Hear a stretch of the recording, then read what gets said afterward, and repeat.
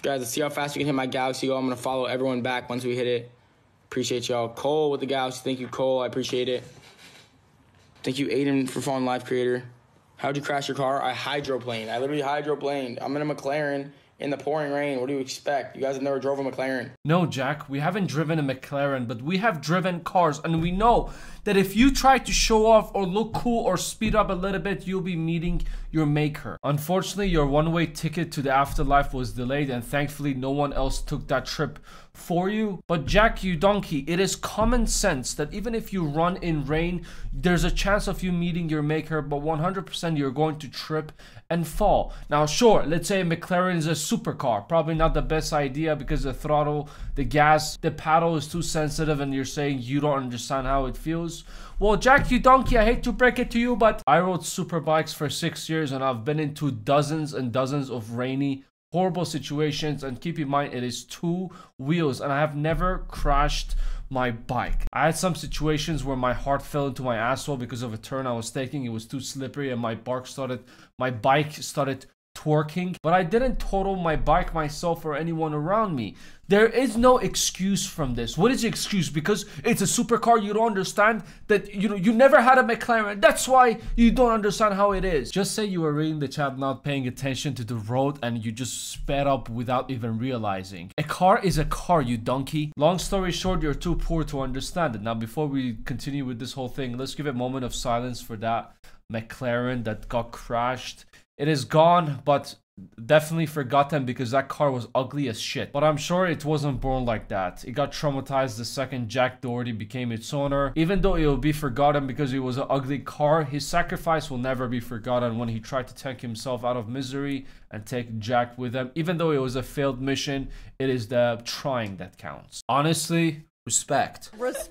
Now, as you can see, Justin Bieber from Temu went live, and his title on his live said that I crashed my McLaren, help me make it back, laughing emoji, crying emoji. And if you think your life is sad, there are hundreds of people who are donating to this guy live. Galaxy after galaxy after having 26,000 people watching him live. Why do I think they're donating to him? Honestly, I would say that even though a lot of people say they want him gone, they don't want him gone. Because if he's gone, who's going to be our punching bag? Who are we going to make fun of? Yes, there are cringe people, there are very annoying people, very punchable people, but Jack is top of the game. You're angry, you're having an argument with your family, friends, or a stranger. Just be like, fuck Jack Doherty, and start cursing at him. It just makes you feel good.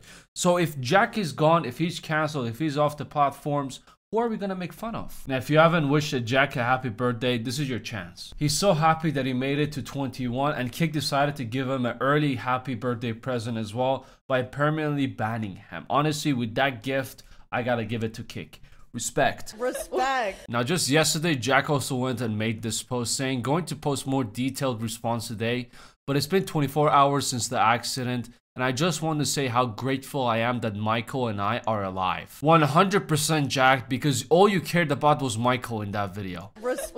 I'm so sorry, Michael, for putting you through. Okay, I'm gonna keep it serious, man. Thank you to all the first responders and everyone who helped us get out of the car. This could have been so much worse, but it's a huge learning lesson. Now, there's a new video that's been posted online that I haven't shared in the last video we talked about Jack. This is when exactly happened, and they were still inside the car and people were trying to help them out. And it wasn't the airbag or his luck that saved Jack in that situation. It was the compassion, the opportunity that he saw, that the advantage he can take away from this whole situation. Help! Help! Help! Break the window! Oh! Oh! Help! Oh, can you hold this?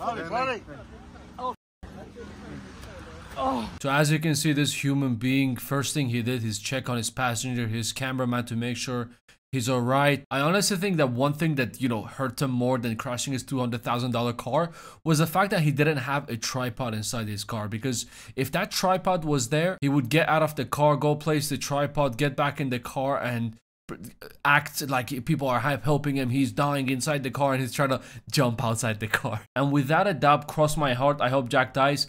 I know for a fact that when they crashed, Michael was like, no. Jack was like, yes, content. And I feel like if Michael wasn't into some critical condition and a lot of people supporting him, he would end up getting fired. Jack in the back of his mind is like, I can't rely on anyone with this whole content thing. I gotta do everything myself. No, my car, bro. Vamos, baby. Vamos. Oh, Que estás bien. dude. My car. Holy shit, no. Are you kidding me, bro?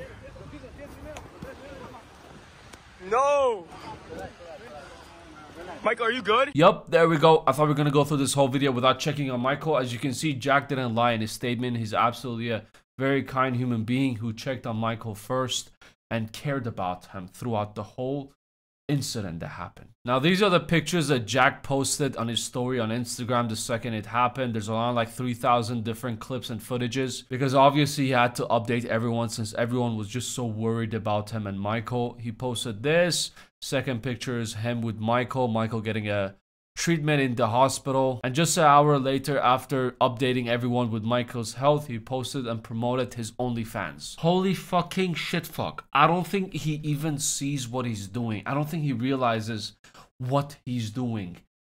Time and place don't mean shit to Jack Doherty. Hey guys, I just escaped death. Michael escaped death. We're alright. But here's our, OnlyFans. If you want more content and more wink wink spicy combos, free OF content today. I mean, he said free OF content. I doubt it's free. Maybe he was feeling generous that, he was alive that day. He was like, free today. Watch my girlfriend getting shakalaka boom boom for free. I guess he was feeling generous. I also want to talk about the insurance situation. He was caught on camera with his phone texting, reckless driving. He was speeding. It wasn't the speed you should be driving in the rain. And this can all lead into legal problems. There's no official statement from the authorities yet. What are they going to do with it? Maybe they're building a case. But if you remember from Halloween as well, where Jack's security guard absolutely talked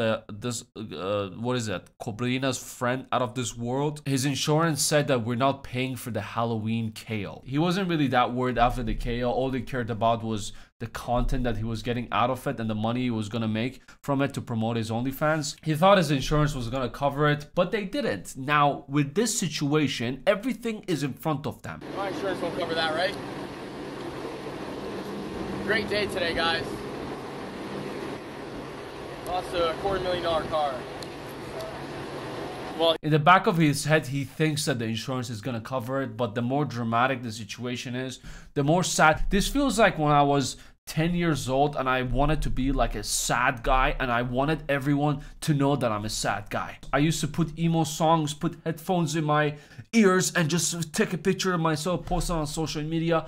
NITM. No, NITFM. Not in the fucking mood. Don't text me. BlackBerry days, BBM days, black screen. This feels like the BBM days back in the day when that shit used to happen. But now Jack is at 21 years old. He's doing this shit. And if you think you're an attention whore, I hate to break it to you, but Jack Doherty will always defeat you when it comes to that. Now, in one part of the video, he went on with his friend on the phone FaceTime, and he said something very interesting that got cut off way too early. yeah. Who was driving your car? Me. Damn, Jack. No. Bro. No, but Jack. Wait, look, check me out. You wanted to sell the car? At least now you're gonna just get paid. Now, I'm 99% sure that the insurance is not going to cover it after all the evidence being literally recorded and it went viral all over the place. But there's still a 1% chance where the insurance will go through with it and just pay him in full, basically. But I really hope they don't. I really hope that they see this whole footage, and I really hope the authorities see this footage, decide to make a move on Jack and press him on legal actions, and his insurance just deny it. And if, Jack wants to fight them, they go to court and Jack loses. That's what most likely, I mean, my fingers are crossed. I'm not really an expert when it comes to car insurances, but from my knowledge, they shouldn't cover this. And as we all know, his last insurance, when it came to lawsuits against them, people want to sue him. They absolutely wanted to do nothing with him. So let's see what's next for Jack. He has no platform to go on. Kick banned him. Twitch doesn't want him. The last resort might be Rumble, but no one streams, no one watches Rumble. Maybe he'll spend the rest of his days being a pimp, promoting his OF crew members on his IG, on his Twitter. Maybe he'll go live and ask for galaxies every once in a while to pay the bills. We don't know what's going to happen. Only time would tell, but I hope he doesn't go away because I just love talking about Jack Doherty. I love talking about how humble it is, and I absolutely love shitting on this guy because it is a good deed. If you feel like you haven't done any good deeds for the past couple of weeks or a couple of months and you want to donate $5 to the people in need or just give it to a random person, a homeless person on the street, save that money. Just curse at Jack Doherty and good deeds will be added to your spreadsheet. You'll save money and feel good about yourself. Anyways, take it easy. Just wanted to talk about this whole thing, update you with the whole situation. If you enjoyed the video, give it a like, give it a subscription. As usual, let me know your thoughts in the comments below. I'll catch you at the next one.